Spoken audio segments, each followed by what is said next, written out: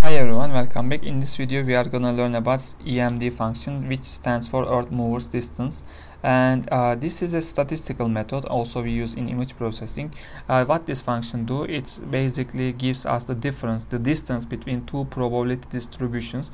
These probability distributions we can also call histograms we getting from the calchist function in here we learned before, and this is basically gives us the difference.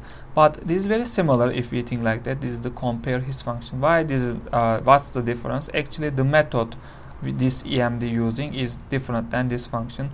Also it's not easy to embed to this function easily, this EMD function, so that's why I think these are separated between each other. Okay, and the difficult part for this function, the getting the signature, the giving output. We are giving these two signature input to create these things because these should have some format types, so we need to create them. Then after that we are just giving this type in here, distance types we are knowing, and giving these methods, giving these types. Then we are getting the difference between histograms. Okay, let's see the code part. I think you already know until here because in our previous videos we talked about these things long time and we separated for these functions long time. We already know how to calculate histogram, and this is our histogram output. But the point, we cannot directly give this histogram output to EMD function because it should have a type.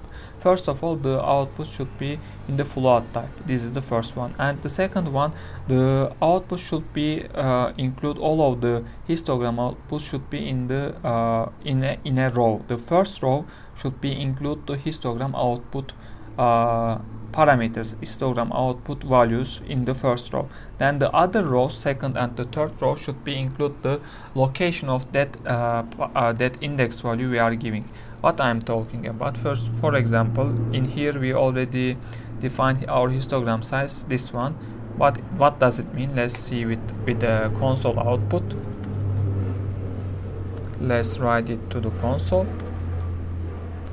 Hist out dot size and close the L. Okay, let's see. First of all, here we are defining our histogram size in this size, which means it's just include, for example, continue like 50, 40, 22, like this, goes like this until to something, like let's say like this.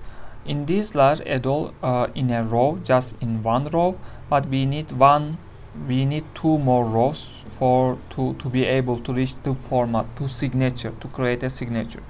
Those ones should be the location of those indexes. For example, maybe it's more easy to understand after this. Let's write it. Okay, this is our histogram, for example. For this image I'm giving these two images, one of them belongs to, okay, for example, this is the one row, one column, and these are all rows in one row. So in here you need to write, for example, this 239, which column this is, which row this is. We need to tell first of all rows, first of all columns, I'm sorry, the columns, since there is only one column, we are giving 0. What about the rows? Let's say this is in the row 44 because I didn't count, I don't know. Okay, 0, 2, 1, 2, 3, 4, 5, 6, 7. So this should be 7. I need to give the format, I need to convert the format to this one. Just that, after that we are being able to create signature. Okay, this for loop, before that for loop I'm creating signature template in here, signature mask we can also call. After that, the first row I'm equalizing to the histogram output corresponds, and then I'm giving the column, and then I'm giving the row and column. I think this should be different, maybe. Let's see, I'm maybe mistaken here. Okay, like this. Then we are calculating directly these temp2 and temp1, our signature anymores. Then we are just giving the type. These types can be anything, I don't know, dist Huber, dist L1, dist L2.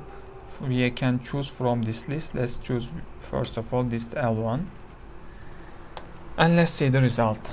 Okay, I I get a result in here. But what does it mean? Here are my images. For example, in here I have a car, similar car, red color, but also totally different image. So in the compareHist function, you will remember, first of all, if we give these two output, there are 4 methods we already talked, and they will give us some output according to their histogram similarization, we can say. And these two will give us very similar results in here also, 0.08. What does it mean? More close to the 0 value, it means those images more similar. Those images histogram are more similar to each other, we can say. For example, if you give Lena image, you will get a more bigger results like this. Also with the other one, if you compare Lena again, you will get again bigger number than you get normally with each other. Yeah, okay. So I think no need to talk more about this function because it's very simple. It's just comparing, just like before in the compareHist function. It's just comparing the histograms. There is one thing in the also compareHist video I already talked, but I need to highlight again. In here I'm just taking the images directly, but the best part, even in compareHist function, also even in EMD function, the best thing you need to do is converting these two images from BGR to HSV, because these histogram values based on color, so it's very easy to affect by the brightness, by the light from outside. So it's very good to convert these two images to HSV first, then using their hue and saturation channels to use for these functions. Yeah, in the previous videos I already suggested, and again I am highlighting because this is an important part, and I am suggesting you to use to compare the histograms in your applications. It's very good to choose HSV than BGR. Okay, I think I'm done for this video. See you in the next videos.